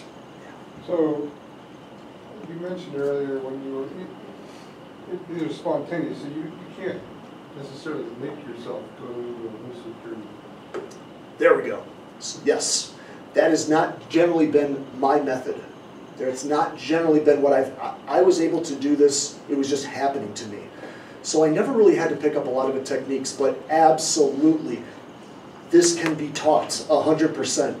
I would say that that's not my area of expertise because of the way these came to me. I didn't know what lucid dreaming was when this happened, so I never went through those steps, those processes. But what I would say is if you want to pick this up yourself, that's what the two things you would want to focus on are, I would start with a meditation practice. If you've not already picked up a meditation practice during the day where you are constantly you're stopping and you are doing something where you're shutting down the internal dialogue, you're detaching from the internal dialogue like I talked about. That is going to prep you for learning to stop the story in a dream state. So, because if you can stop it during the day, it's still, your dreams are essentially still just the noise, right? And it's the same thing happening in the dream state, but it's just going, in a different. So when you're actually in a lucid dream, yes, you do have control over the narrative. Can you pick and choose exactly what you want to do? Absolutely, sure. Oh yeah, I can pick and choose. I can choose what I want to do. I could go where I wanted to go. I could mold. I could. If I was fully conscious, like 100% full of energy, I could pick up objects that were around me and just shape them into whatever I wanted to. What got really strange is that when you're in a fully lucid dream state and you come across other conscious, seemingly conscious people, entities, animals that speak to you, and you don't know what's going to come out of their mouth next, and you can have fully realized conversations with them, and going, well, where's this coming from? Me? Because I'm not aware of it. But the other, but I digress. The other thing that I also suggested is that throughout the day, some people even set a timer. They put a little timer on their phone that every like hour and a half or so, they'll have something go off, a little bell, something. And what you'll do is you stop, you put your hand in front of your face, and you just stare at it for a moment. You just hold your attention, and you just ask yourself, what's going on? Am I dreaming? And the idea is that eventually that will leak. It'll leak into a dream state. Hopefully at some point in a dream state you'll have just enough awareness to go, is this real? And then you'll go, oh, my hand. I'm going to stare at my hand. The reason I use the hand, and people can do anything. There's all sorts of tricks. Lucid dreamers will tell you about 1,000 different tricks that you can look at a clock and the numbers will shift and you can do this. Lights don't work. There was a movie called Waking Life that kind of talked about some of this stuff. If some of you have seen the movie Waking Life, and those are neat little tricks. I like the hand technique because that seems to be a universal thing, that our hands are always in our dream states on some form. There seems to be some built-in, our hands are our main tools that we use to interact with the world around us, so they're always there. Remember the totems I talked about in Inception? My argument with that, as far as a real technique, is that that wouldn't necessarily be in my pocket. There's no reason to think that that top that Leonardo DiCaprio had would be in your pocket. It's your, anything, you don't know what you're going to run into. Everything's up for grabs, but your hands always seem to be there, so I can always lift my hand up and stare at it and go, what's going on? Will it shapeshift? Sorry, if anybody else has questions, just jump in. I'm fascinated. Sure. In terms of the movie Inception, your concept of time in these dreams, is it similar to the way they explain it? This idea that it slows down and whatnot. Yeah. That's not my experience, and that's not what they've come up with when they've done the actual research. In terms of now they're able to hook up people to like MRI type of machines, while lucid dreamers, and they go into a lucid dream state, and they're able to communicate with them, and they're able to get an idea of what their passage of time is. They've asked them, like, what's your idea of like how long a minute is, and it's very accurate. So that's what we've seen so far, is that your passage of time is pretty, is pretty clear, and it's pretty stable. That's how mine is as well. I've not seen that, that weird idea that like things are moving at several times the speed or something. Question. So, did your mom knew that you were there? Ooh. Oh. Or does... That's a great question. So, it could be your mom, could be your girlfriend, could be your someone stranger. Yep. Do they know that you are there? Not so far. Not so far. That was my question as well. So, and it made me start. See, that's why I started realizing all of these weird paranormal things are all connected, because I started asking, if they're aware of me, what would they experience? Am I a ghost at that point? I mean, we generally think of ghosts as being from the departed, people who have already passed on, but, well, maybe they're idiots like me who are lucid dreaming. I mean, who knows? So I have never had someone say that they could see me. I have had lots of stories from other people. I'm connected to a group of lucid dreamers online. We're called the Lucid Hive. We all create content. Several of them have had those exact stories where they have done the same thing to people, where they go and find friends, relatives, and that person has said, they even said that they've seen them for a moment, like you were standing there, for a moment, that you vanished. That sort of stuff. I've never seen that. I've never experienced that, and so far nobody who I've come across felt that I was there, at least. But I think that you could.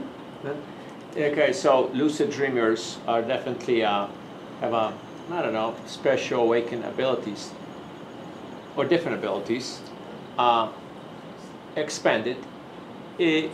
Does lucid dreamer lucid dream or lucid dreamer? I'm not sure. So you know, I'm a lucid dreamer, let's say, and you're a lucid dreamer, Okay. and let's have a session And we go in and meet each other. somewhere, yeah. Okay, on that astral plane, if you want to call Whatever. it. Is that And say, basically hey, what we're calling it? hi there, Right, Ian, hi.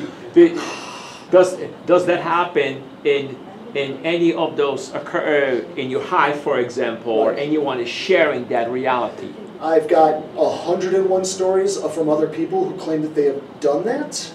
I have no doubt that those stories, at least some of them, are true, is all I can say. I don't really have that same experience, but I have been able to, in lucid dream states, I was able to contact other people on that plane who had passed on, and I didn't even know had died. In one particular instance, it was a good friend of mine who I was friends with in high school. His name was Paul Miranda. He passed away. We had lost touch over the years. I went into a lucid dream state at one point, and I was able to talk to him, and he was telling me, I'm moving on. I'm going to the next realm. And he got into a train, actually, and took off in this train. And he left me a note with a heart, a little note with a heart on it. There was blood actually on it. It wasn't gross. I mean, it was weird. There was actually, it was made of blood, and it said a lost friend on it. That was the note that he left. And it wasn't until 2 weeks later that I found out that night he had died of a heart attack, hundreds of miles away, and I'd lost touch with him. So my point is that kind of stuff tells me that absolutely there is no disconnect. You can absolutely make a connection with other beings, wherever they are. When they're in that state, why not? Absolutely. I have no problem. I have no question about that at all. Yeah. But I've not been able to go, yeah, let's go meet up at the Astral Cafe at midnight. I've not been able to do that. Yeah. But I think it's possible. I like the idea. Yeah. I just wanted to add to that, and I don't have nearly as much experience as you, but I think you can test that with animals because they're sensitive to that, specifically cats. So like the remote viewing that you were talking about, you could, scare the cat, you can say that, but because they can sense you, and then you can ask your mom, the cat did this at such time, did that happen, and that's when I was there. Sure. I like the idea. I've never interacted with any pets or anything like that. That's all I can say. All your times you've never... Yeah, I never went. Yeah, that's interesting. I've had lots of dreams about normal dreams about pets who had passed on and all that sort of thing. No, I can't say that I can't think of any. Yeah, running into pets or I've had connection with animals, lots, but none of them were anything that I was personally in my personal life actually connected to. Lots of animals, that were intelligent, so to speak. Sorry. Nope, not. You're losing. Sorry. As far as negative energy is concerned, if you're sensitive to that, then how do you get protection when you're in the other dimension? How do you get protection from that? That is such a yeah, that's a can of worms right there. Is what that is. First of all, I would say that the number one thing I would be concerned if someone, let me answer it another way. I would be concerned about what is your narrative that you carry about negative energy. What is the story you carry about that first? I would definitely analyze that first, get to the heart of that. How do you really feel about that? What is it? Do you have a story connected to that? Because whatever your story is, that's what you're going to be dealing with in those states. For me, because I was not raised in any kind of a spiritual tradition or religious tradition, the idea of negative energies, of shadow people and demons, and I've heard all of those different kinds of words thrown out by people who work in these same kind of fields. It's a joke to me from my perspective. I'm like, I just laugh at it. It's like, whatever, negative energies and bad things and whatever. I generally am able to just push that aside, and I've not dealt with it. However, yes, there do appear to be things out there on those planes that don't have your best intentions in mind. Just like people don't have the best intentions in mind for you on this plane. And in this reality, you know, there's no reason why you're not going to find that also on that plane. Again, when I was going into those states at first, I was a college kid with no philosophy behind me. I wasn't some, you know, pristine monk living some sort of, I don't know, pristine lifestyle or anything like that, a vegetarian lifestyle. You know, I was chasing girls and I was drinking beer and the whole thing, you know. So I would go into those states and sometimes I'd do the same sort of thing. So somebody could have also perceived me as a pain in the ass on that level. If they were also conscious, I don't know. It's hard to say like what that experience is for the other, for someone else. But it would seem to follow that, yeah, if you're, whatever you're bringing with you, you're going to bring that with you into those states. However, in general, if you are waking up and you are learning these techniques and you're learning how to drop the dialogue, you're also doing a lot of healing. You know, it's kind of hopefully, in many ways, it's kind of hopefully a self-correcting kind of method, if that makes sense, that as you get more powerful into these higher states and you have more agency, you've also been doing a lot of cleansing of your own drama and your own stories that you've been holding on to, the things that would make you act out against someone else. Doesn't make you perfectly safe, but it would be a start. Does that kind of answer? There's a couple, yeah, right behind you. Yes. Have you had experiences off this planet? More so than just off the planet, in what dimension? Things I would call other dimensions is the best way to describe it. There have been places that I've been to that are not, they're not even of our universe, is the best way I could explain that. So what that means, I still couldn't tell you. I think that a lot of people have experiences like that, and they're 100% confident that they had an out-of-body experience to another planet, and they could point it out, and they could actually find it on a star map. I don't have those answers, but I would say that from everything I've experienced, I know what it feels like to be out of the body now. It's happened enough times where not only do I know what it feels like to be out of the body, I know what that experience, what the sensation is like when I am, for example, seeing friends and family, and I know I am, whatever you call it, I'm in another reality. I am viewing a reality that we all share, you know, what they were experiencing. And so when the same exact, all of those same triggers are there, like I know what it feels like to be outside the body, but now I'm not seeing my mother in the kitchen. Now I'm on planet X watching some other insane thing play out that makes no sense in our reality. There's a part of me that goes, well, whatever this is, this may be every bit as valid as my mother in the kitchen, right? But it's just something that I've never seen.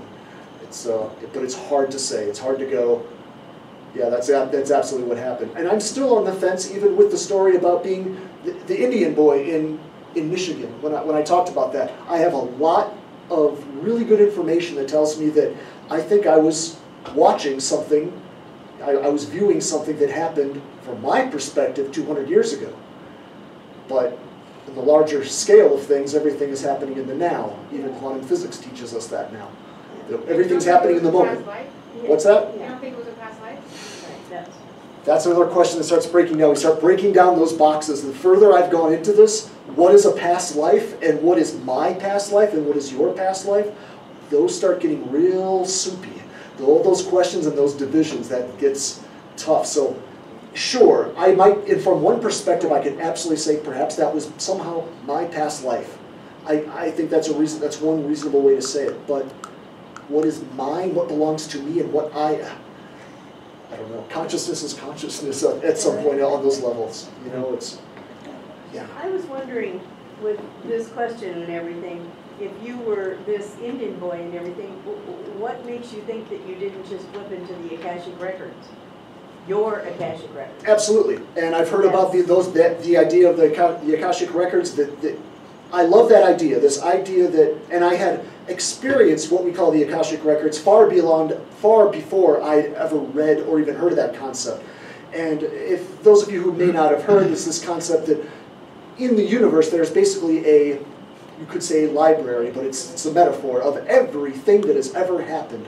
In terms of information in the cosmos, it's all there. We don't lose information. And again, I'm a real science-minded person, so I always bring all this stuff back to science and physics, that in reality, that's what physicists tell us, that information is not lost. Even in black holes is what they think. We do not lose information. And I'm talking about every movement that every molecule has ever made since the Big Bang. There is a record on some level in the quantum field, a record of everything. So, yeah, the idea that tapping into that, it's all right there, right? It's all right. It's all, you know, you tap into it, it's going to be as real as, because what we are experiencing is part of the Akashic records as well, right now, right? So it's... Right, and the Book of Remembrance is how it's referred to in the Bible. But that's still the Akashic records. It's still the same thing. Nice. So a lot of people get it confused. But I work a lot with the Akashic records, and it seems to me that I thought that immediately, that you had just jumped into your Akashic I think that's another good way to define it. Again, it comes down to terminology. What are we going to call these things? But definitely, absolutely. That's one great way to think of it. So yeah. Behind you, actually. I was just going to underscore in that conversation we were having, the opening that Ross gave us is to stay with I choose love. Yes. And I think when we get a sense that we're coming into an unfamiliar energy or whatever, that's always an answer. And that's always a focal thing. So thank you, Ross, for sharing. Amen. And I feel like it's just... It is. It's a choice that you can make at any moment. Any moment. Any moment. It's always there. Changes. And that still blows me away. Even now, it still blows me away that really you can stop. You can teach yourself to stop literally at any moment, and you can stand in the center of being, of love, of what you really are.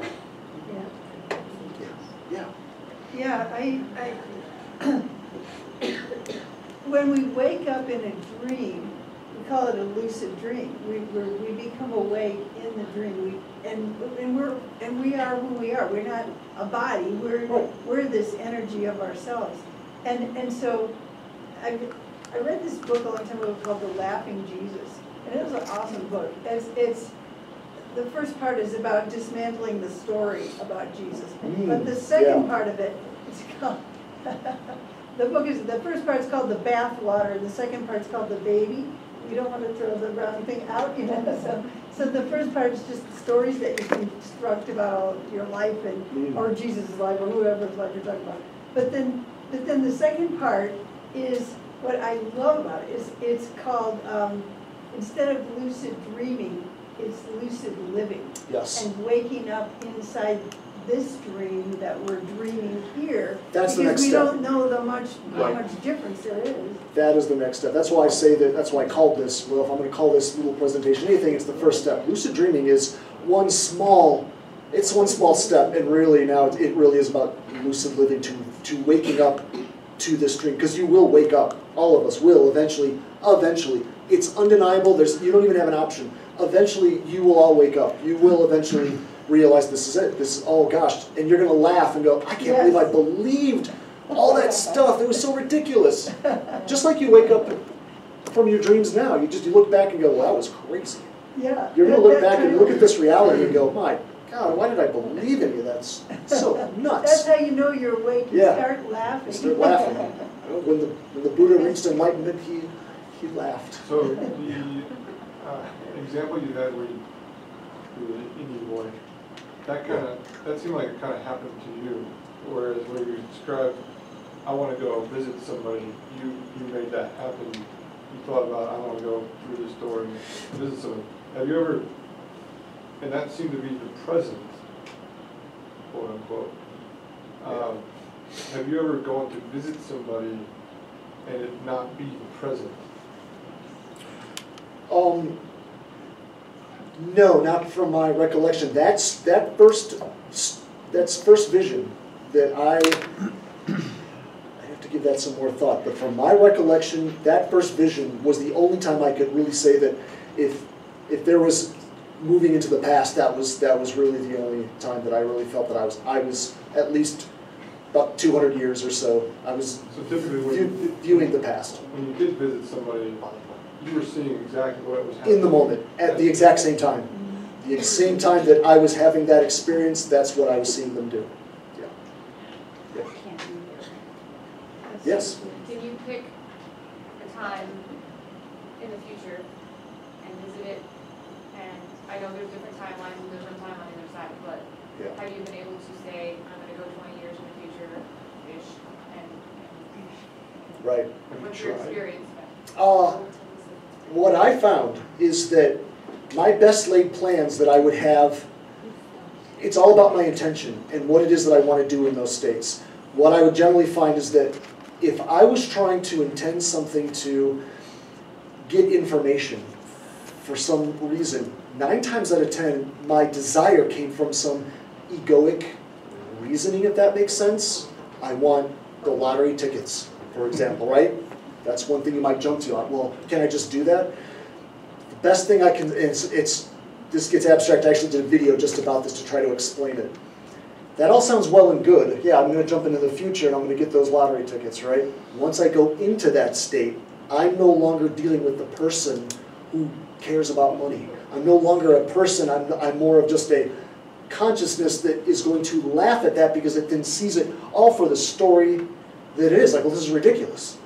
This whole thing is ridiculous. None of it makes sense. You realize it's all interconnected, and the concept of money is stupid, and you don't care anymore. And I have a hard time. My motivations break down very quickly in those states. Is the best way to explain it, and it gets real fuzzy. So I've not, and that happens so much. I honestly even question people who claim to be able to do that. I'm not sure if they're all full of crap. I don't know, but there's a lot of spiritualists out there who claim that they can purposefully go into a remote viewing sort of mentality and then go get information from somewhere else. I question that just because of that. Because there's a weird, it's like a catch-22 that seems to be that once you go into that state, you don't care about what it is that you're looking for. And it breaks down. And I've not yet heard of any really good reports or research that I really felt was absolutely 100%, where I read somebody who was consistently able to do that, go grab information through astral projection or something. I've not yet found it. I'm still very much a skeptic about that. What's going on that plane is it's very spontaneous, and it's hard to get focused sometimes in terms of what the ego wants. So you're saying that you have gone into the future? I've gone into places that appear to be the future, is the best I can say. I've gone into cities specifically that were fully realized, and it's not what we've got on our planet right now, is the best I can say. And there were humans there who I could talk to, I could communicate with. What that means, I don't know. I couldn't tell you. Sure seemed like the future, and I have no problem with that. With the idea of moving into, again, the past and the present, and well, the past and the future are really, they're just concepts that physicists actually don't even understand why we experience time the way we experience it. It's that bizarre. The idea that we experience moving from seemingly, from the present moment moving into the future, they're like, all the math shows that that's not how the reality works at all, that it's all here. Everything is, even the microphone, it's all here, right? It's all here in one place at the same time in the now. The past, everything that's ever happened, everything that ever will happen, it is all in one, it's all one mess. So speaking of the mess, the now, all the lives. Let me stop. Just let you guys know, it is going on 9:30. If any of you need to leave, you're not going to, you're not going to make me feel bad or anything. It is getting kind of late, so, you're all good. So, Yeah, but those of you who still have questions, I'll talk to you all night if you let me. I don't care. Yeah. So, we are doomed to 10 o'clock anyway. It's all happening now. It is. It's all the lives, parallel, future, past, whatever. It's all right now. Different realities, different existences, different planets, star systems, galaxies, universes. let's go back to your mom. So we could have mom that is not human, that Sure. life Sure. could been your mom, could been someone on another planet. Right. That is, we may call it extraterrestrial. I visited places that I know that there's things that are wrong. For example, like I've astral projected. Say when I would go to my parents' home, sometimes I go looking for my folks, and that is by the way a really big draw. It's I found it very easy to go connect with people if I loved them, if I had a heart connection with those people. That was a very natural pull to go find mom, to go find dad, to find the woman I was with at the time, or something like that. There had to be a heart connection. Anyway, what I would often find is that when I would go, say, I could literally fly into, through the window and into their living room. The things in the living room were often things that were never there. Objects, things that were just off a little bit, but yet the rest of what I was watching them doing was 100% exactly what they were doing. But the things around them sometimes were just off. So what is that? Well, again, I had these experiences before I started reading the physics. And in fact, what's funny is that now at this point in my life, I don't even really read spirituality much anymore. I find physics more fascinating because every time I read something from, one of Carl Sagan or one of these theoretical physicists, they make as much sense to me now as some of the stuff I was reading from, Yoga Nidra and the Hindus and the Buddhists and whatnot. It sounds, it's the same thing, but they're looking at it from a different perspective. So I don't know if that answers your question. Yeah, so you can alternate realities. have anyone connected with their galactic family, Pleiadians, Arcturians, right. Lyrans, just go Syrians, just go down the line. Any of the local families, galactic families that we most likely have lived Sure. and been part of. And so after I started getting more and more into this, I started seeing UFOs, which that's a whole other diatribe that I could go off on for hours. And I had no idea, why.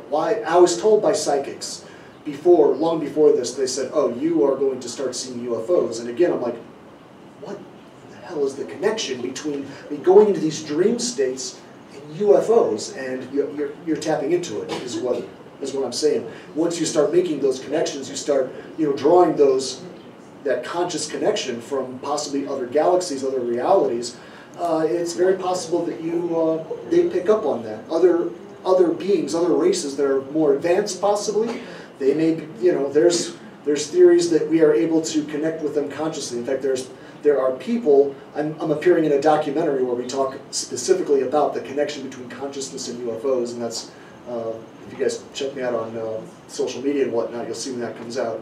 But that seems to make sense, that there may be a connection. I saw the first UFO I saw about 14 years ago out here in Boulder, actually. And I realized very quickly that I was the nut job who had the UFO story. I'm like, oh God, now I sound even crazier than I did before. Great. I don't even want these experiences anymore. And then when I would kind of meditate on those experiences, like what is that? What's going on there? The response was first that I was told that my parents would start seeing these things as well, for whatever reason, and that I had a conscious connection with some of these things that we're seeing flying around. I can't tell you what more that means, but about 6 years later, my dad had a UFO experience in his backyard, and it was quite weird. What he saw was really bizarre. Okay. But yeah, I could go on and on about that. I'm seeing more of those all the time. It is 9:30. It is. I have one last question. Yeah, go ahead. And then Yeah. When you said you've seen stuff that's not of this universe, Yeah. I can't even put my mind around that. How would you even know if it's not Right. of this universe? I've had conversations, for example, in those states with sentient things that are not human, for example, that are more intelligent than me. That's tough to wrap your head around when you're like, well, this is theoretically my dream, so how can something else be more knowledgeable than I am? And all I can say is that there's things out there that I've communicated with that they're not human, That's all. They don't look human. They've got, they're able to communicate somehow, but I've been in cities, for example, that are not built on any of the kind of architecture that we use. And I could be more specific, but it's just architecture that we don't use. I'm like, well, whatever, I don't know where this is. Is this the future? Is this Earth? Is this an alternate dimension of Earth? You know, none of that information comes to me when I go to these, when I would travel to these areas. It's not like, you know, I wish I had some sort of readout or something like, well, you're this. I just can look around and kind of interact with what I can interact with and try to make the best of, well, what do I appear to be seeing here?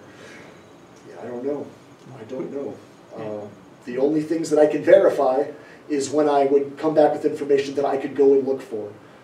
People that I've interacted with and places. Like when I was at college, I was really good at, I could project around the area, around the Indianapolis area. It's a place I had never been, and I could go find what was in certain areas, and then I'd go take a drive. Like, well, I think I was down here, and I'd go find the barn that I was just in, the other night, things like that. So when you have that experience where you go, there's absolutely an undeniable connection. I'm able to go to other places that we all share that's in our reality, but then the next night I'm on planet X talking to something that's not human. It seems to me that I didn't know where to draw the line. Like, well, what's real, what's not real? I still don't know. But what kind of conversations were you? Some of it was about how things that are still over my head. I had a thing, I don't know what best described as a sentient being that was sort of looked very human, but it was, the best I can say is that it just wasn't human. It didn't have our skin, so to speak. And the thing sort of shape-shifted a bit. And it came out of the hole in the ground. I mentioned that area in Michigan. I kept having these same dreams about this particular spot. What is that? Why am I dreaming? What is the connection here? What am I dreaming about here? And this creature came out. I'm sorry? Sorry, do you think that's an energy portal or something?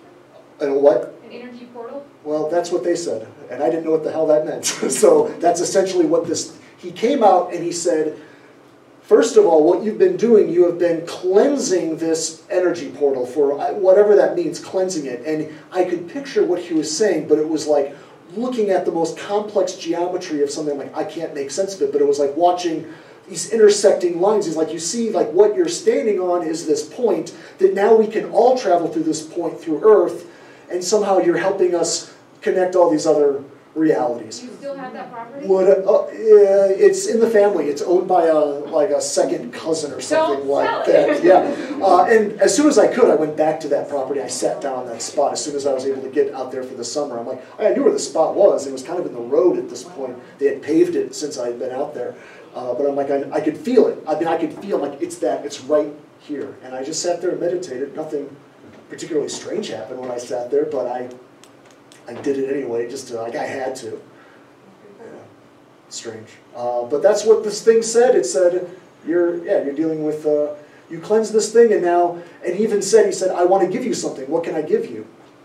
And he was wearing this, it was strange. It was this green and white, this weird striped, it was a jacket, but it was like a hoodie, but it didn't have, the sleeves were large. It just looked like the most comfortable thing ever. I said, I can't bring anything back. I said, that jacket you're in, that thing, that clothing you have is amazing. He said, do you want this? He said, I'll give it to you. I'm like, that's not going to work. I'm like, I don't know how it is on your realm. I'm like, but I'm in a dream state. I can't bring things back with me. He said, no, it's going to be yours. You'll have it. It'll be yours.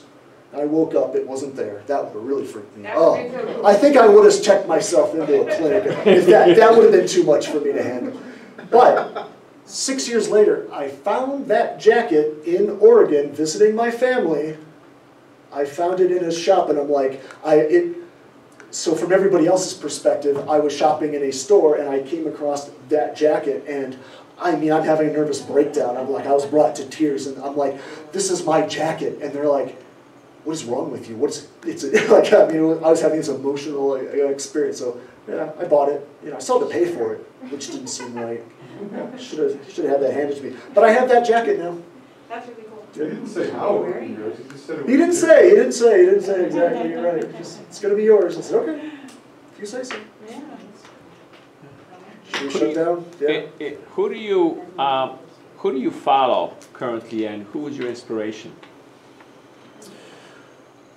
So when I started looking into this, essentially, the people I started following are the people that broke stuff down into more simplistic terms. I was starting with the people who were really complex, going into all of the different aspects of meditation, different meditation rituals and rituals in general, and astral projection and crystals and incense. I mean, I studied all of it, everything that I could get my hands on. And now, more so, I would say that the people that make sense to me are the speakers who they have such a simplistic way of looking at things. Eckhart Tolle, Tolle, yeah, I'm not sure how it pronounces that. Tolle. When I read The Power of Now, I'm just like, that's so simple that it's perfect. He doesn't describe, of course, all of the things that I'm talking about, but in my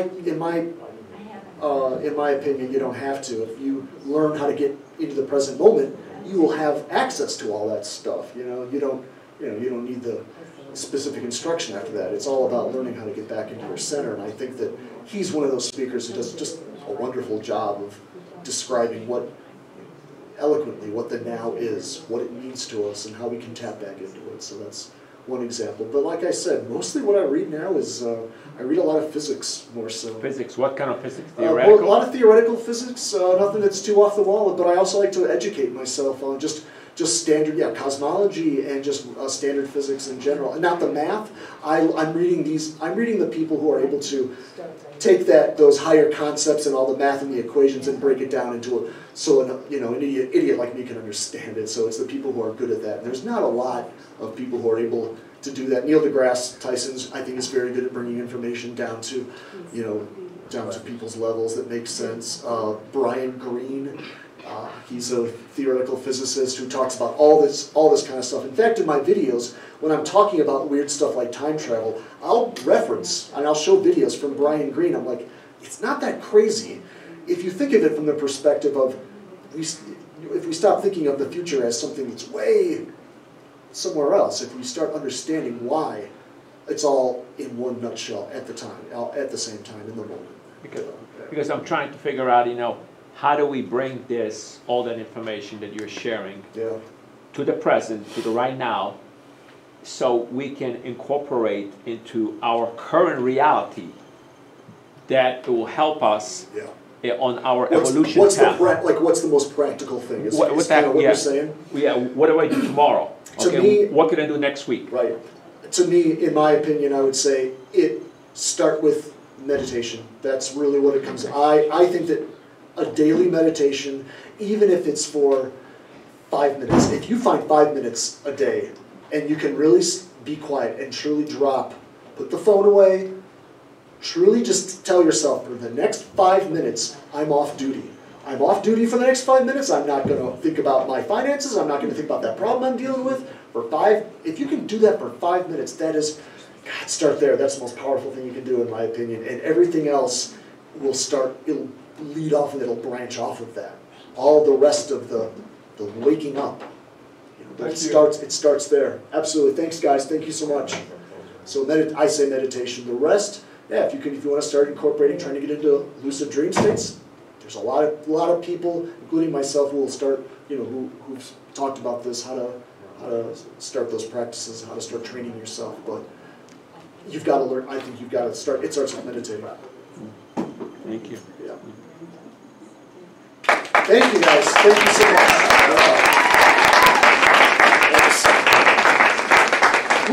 Okay. I think it's cooled down to 85. Yeah, because I have changed the temperature. Oh, yeah. Thank you guys for staying. Thank you. Thank you.